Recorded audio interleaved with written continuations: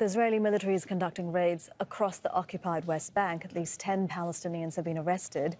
Soldiers stormed several cities, including Ramallah, Nablus, Tulkarem and Jenin, where Israeli bulldozers have destroyed roads and infrastructure.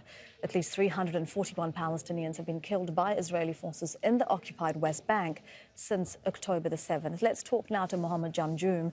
He joins us from Ramallah in the occupied West Bank. And Mohammed, another night of raids across the territory and soldiers once again destroying roads and other infrastructure.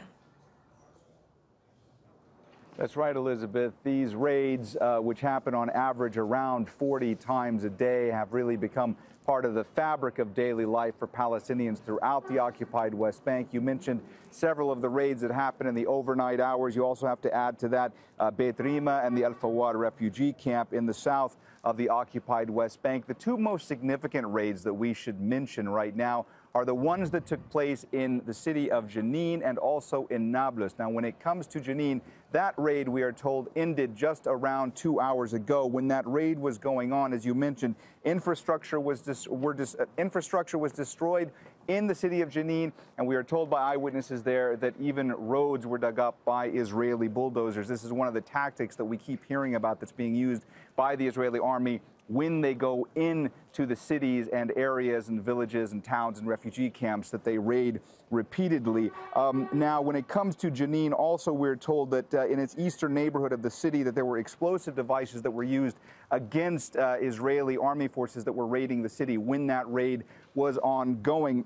Beyond that, you had the raid that happened in Nablus, and we are told that it looks as though that raid might be ending now, that it looks to residents there as though Israeli forces are withdrawing. But when that raid was ongoing a few hours ago, we're told that there was gunfire that was going off there, that there were fighters that were targeting Israeli forces during the raid. Many confrontations erupted there between Palestinian fighters and the Israeli armed forces that were raiding the area. That's according to local media and eyewitnesses that we have been reporting. As you mentioned, Elizabeth, so far since October 7th, there have been 341 Palestinians killed throughout the occupied West Bank. Elizabeth? Yes, Mohammed, there's certainly a charged atmosphere, isn't it, in the West Bank, as U.S. Secretary of State Antony Blinken meets the Palestinian Authority President Mahmoud Abbas. It is. That meeting, Elizabeth, is scheduled to take place in about 3 hours from now. U.S. Secretary of State Antony Blinken coming to Ramallah to meet with Palestinian President Mahmoud Abbas. Now, this is going to be difficult because every time that Blinken has met with Abbas, when he's been in the region, in the area, when he's come to Ramallah, not much has come of those meetings. The last time he was here, the meeting lasted under an hour, and really there was no result. There's a lot of expectation about that meeting today, but it's unclear exactly what will be discussed. Now, Blinken yesterday, after his meeting with Israeli officials and with the Israeli Prime Minister Benjamin Netanyahu, had stated in his press conference to assembled media in Tel Aviv that he would like to see Israeli officials make it easier for the Palestinians to govern themselves. He also wants to see a pathway for the creation of a Palestinian state. But what is Blinken bringing that would allow that to happen, that would ensure a roadway for that to happen? Nobody knows at this point. There are also other challenges when it comes to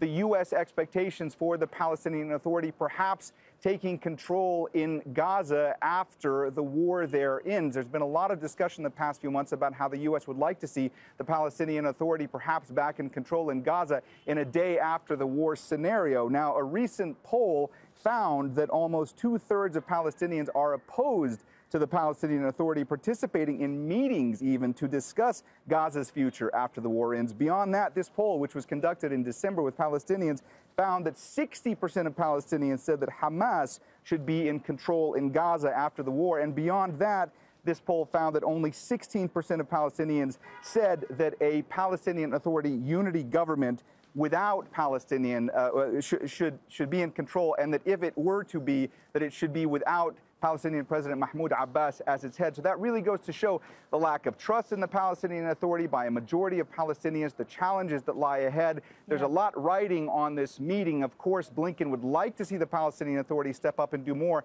Would they be able to? And then would the people support them if that were to happen as well? So there's a lot to be discussed, a lot of expectations, and we'll just have to wait and see what is the result of this meeting later in the day. Elizabeth? Mohammed, thank you so much for that. Mohammed Jamjoom live in Ramallah.